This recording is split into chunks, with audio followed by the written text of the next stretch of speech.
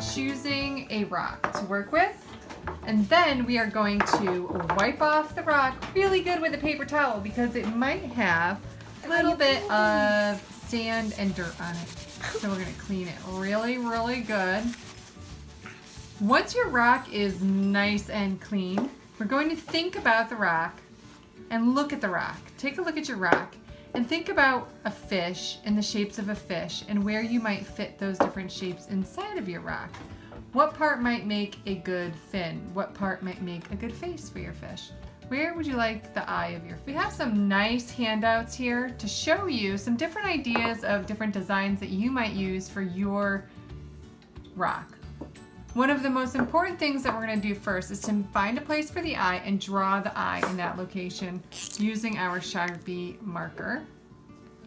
I'm going to put my eye here. I think it's important that you go slow and careful and make that circle. Now you can draw your eye open or closed. You can add glasses if you want.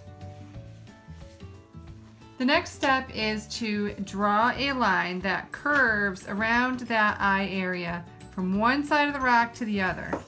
This is where your fish's head is going to be. On this side, I'll put the body of the fish over here. The next step is to add a mouth to your little fishy. The mouth lines are going to stretch from one end of the rock into the head of the rock, like so. You can make your fish have a little cheek with a little small line like that. You can draw teeth in there if you want to. You can make your fish have big lips or small lips. It's up to you.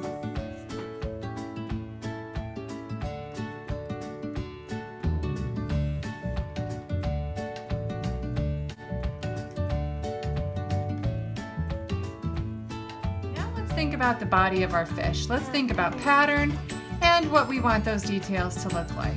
I'm going to go with a nice little curly collar. And I'm going to add some stripes.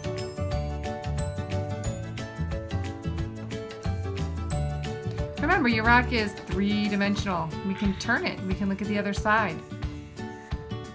Some rocks have bumps and cracks. That's okay because they are all different and they're supposed to be different.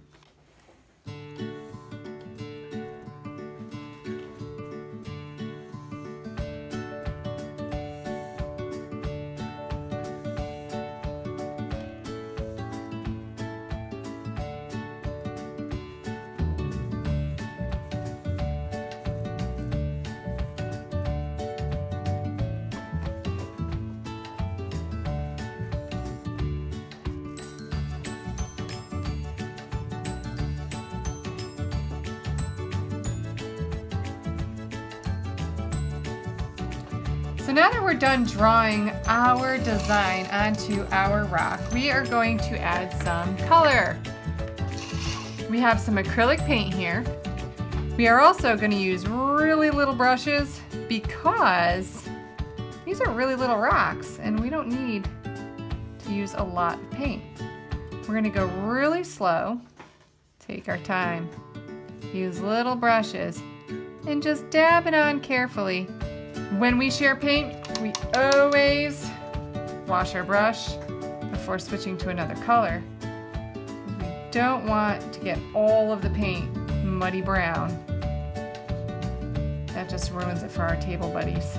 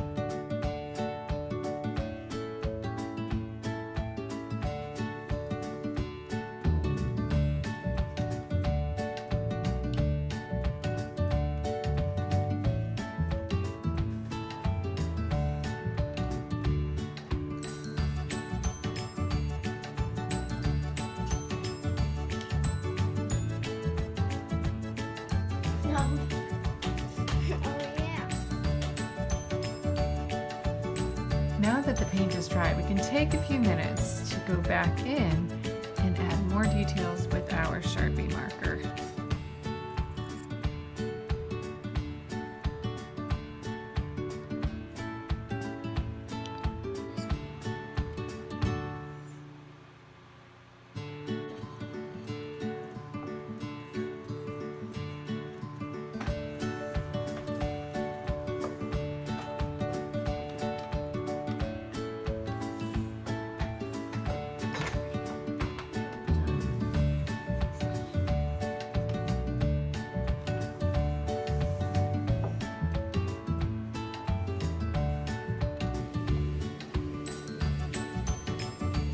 Three. You be